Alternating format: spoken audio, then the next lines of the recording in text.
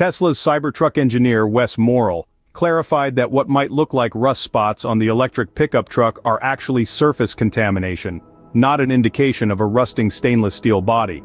These sneaky spots are attributed to metal particles that the Cybertruck collects during its manufacturing or transportation process. Morrill emphasized that these spots are small and easily removable, so if you're a Cybertruck owner and have noticed these spots, don't panic just yet. Morrill even suggested some cleaning solutions. According to him, Barkeeper's Friend or CitraSurf 77 can work wonders on these spots. Just a little bit of elbow grease, and your Cybertruck can be as shiny as the day it rolled off the assembly line.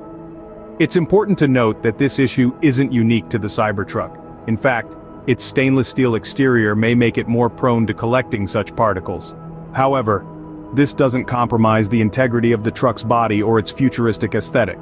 The Cybertruck, with its price range between $60,990 and $99,990, has been in the limelight since its launch in 2019. From everyday users to celebrities, the Cybertruck has found a home in many a garage.